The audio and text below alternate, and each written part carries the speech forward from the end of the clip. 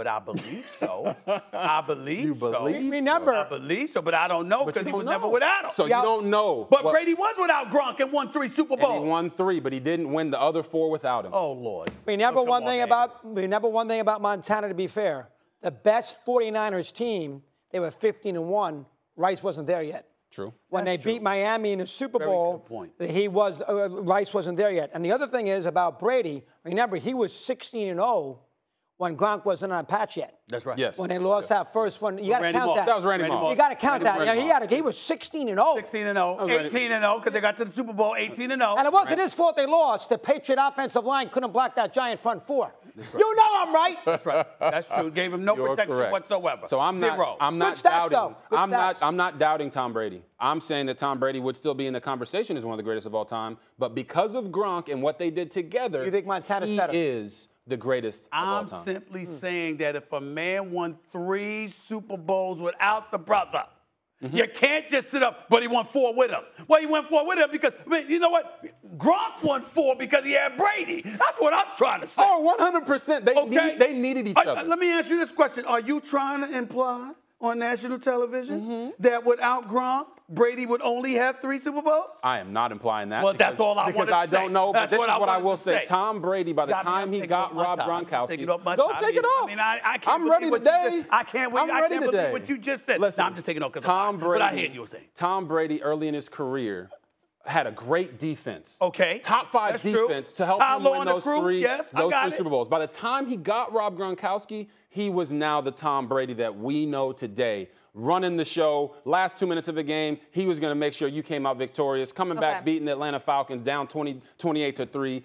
That Tom Brady was with Rob Gronkowski. Before, he wasn't that. I love that we're debating this. I love that we're acting like the story's written. But do we believe it's actually over, especially after the tweet from Drew Rosenhaus where he's saying I do. You think he might potentially come back? I think he's coming back.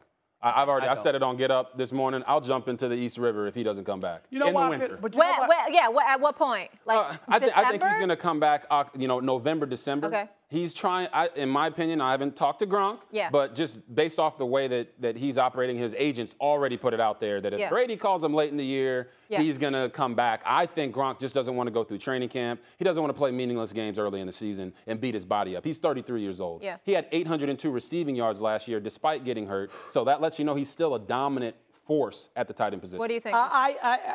Robert's got a fair point. I'm going to think, since he's already retired once, I think this is it. And, boy, I was surprised. Now, I don't remember what the statement was after he retired from the Patriots. Yeah. No mention of the Patriots in that situation. No, first-class organization. It was similar. He said the same thing about the Patriots. He did? He did when he retired? Okay. Let me say this.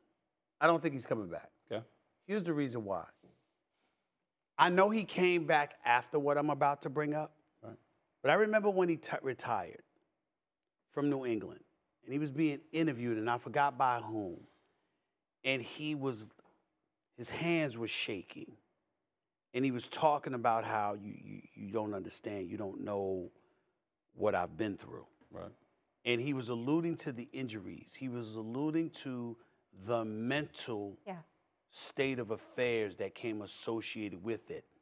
I believe he was retiring then for good. Yeah. It's just that Brady left, gave him a call. They in Tampa together. Already done it once, why do it twice? Right. And I'm just saying. And it worked out. They won a Super Bowl. This is a guy that came back for Brady. Yes. He didn't come back because, oh, my God, I missed it, I love it, and I'm just going to come back, and it's an ideal situation. He came back because it was an ideal situation with Tom Brady. Yep. Right. I think that now they won the Super Bowl. They got one chip together in Tampa. I think he's good.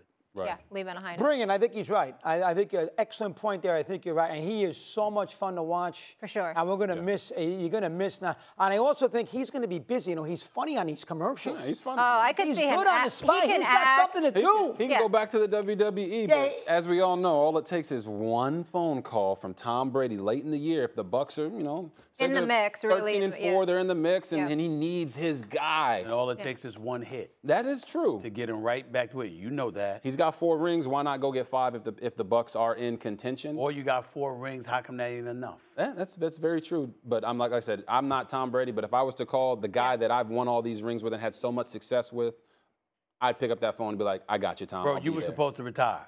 We were supposed to retire together. You decide to come back. That's you. I'm not trying to do